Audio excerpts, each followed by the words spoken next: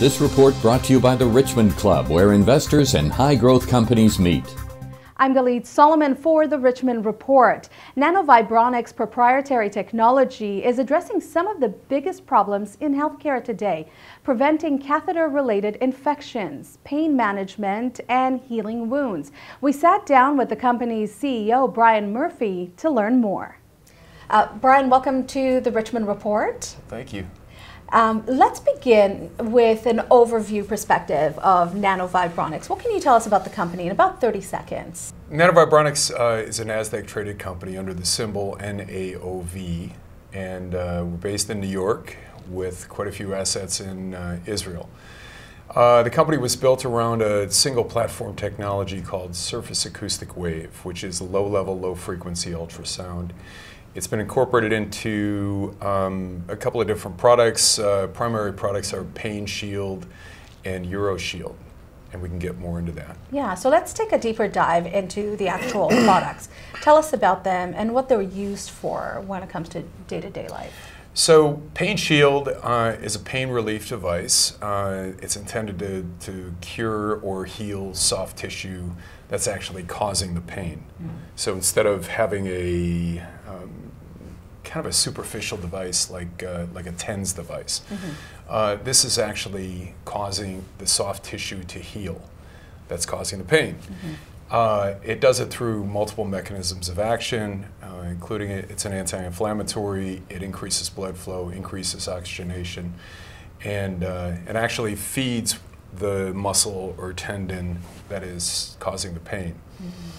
On the UroShield side, it's an external clamp-on device that clamps onto the external portion of a catheter, and it sends an ultrasonic wave down the catheter.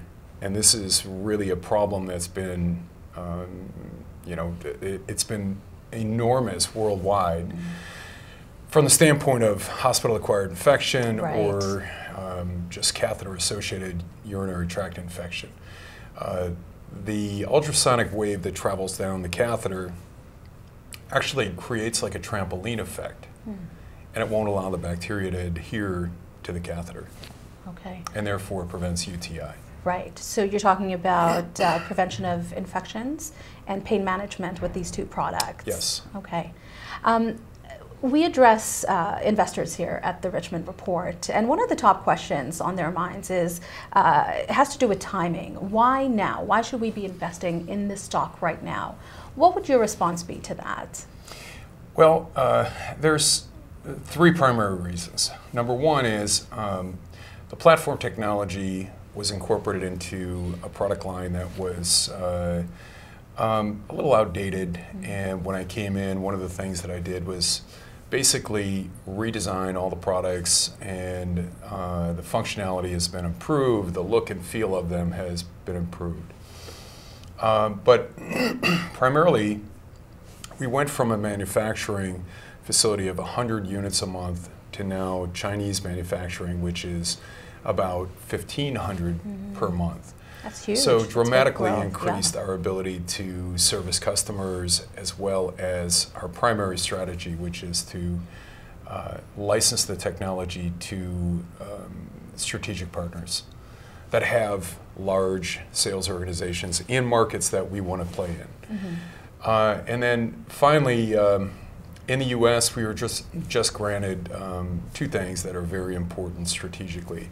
Number one is a federal supply schedule number, which allows us to enter into the VA system. And number two is we were granted a dedicated Medicare reimbursement code on Pain Shield. Right. So what does that mean for us folks who might not necessarily understand those specifics? Well, it opens up, so in the past it was always private pay. And what this has done is it's opened up multiple strategic partner opportunities. So if you've got a sales organization that is looking for a product that is in the Veterans Administration hospitals, and you've got reimbursement through the FSS contract, we become a viable candidate for a partnership there. Got it. Okay. And the UroShield, we're approved in Europe, and we're looking at a number of different opportunities there as well. Okay. You know, another question that comes to mind for investors often is who's at the helm of this company? So what can you tell us about yourself and your experience?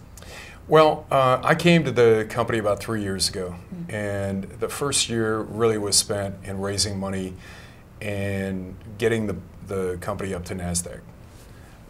The second year, I came to the company with the chairman of the board, Chris Fashik. Chris and I have a long working relationship, and primarily our background is centered around commercializing products.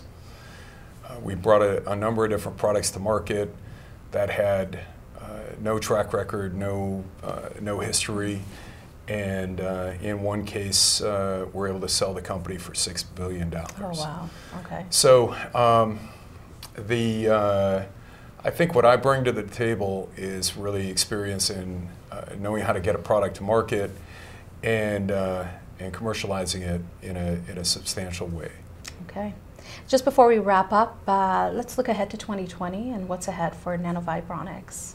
Well, like I said, so the Chinese manufacturing is kicking in right now, so increased capacity.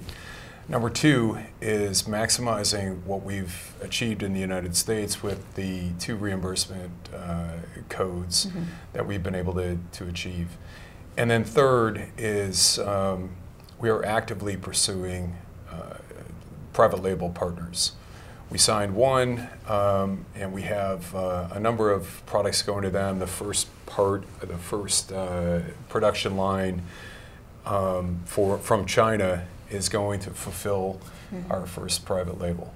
Okay. And we have many more in the pipeline that we're working on diligently. So exciting decade ahead, it sounds like, for NanoVibronix. No doubt about it. Exciting year ahead, actually. Brian Murphy, thank you so much for your time. We appreciate it. Thank you. If you enjoyed this video, please let us know. You've been watching the Richmond Club Report. If you've just come across this channel, please feel free to like and subscribe. I'm sure you'll find a lot of interesting and lucrative investment and trading ideas around here. We'll see you again soon on the next video. Cheers, guys. Have an amazing and profitable day.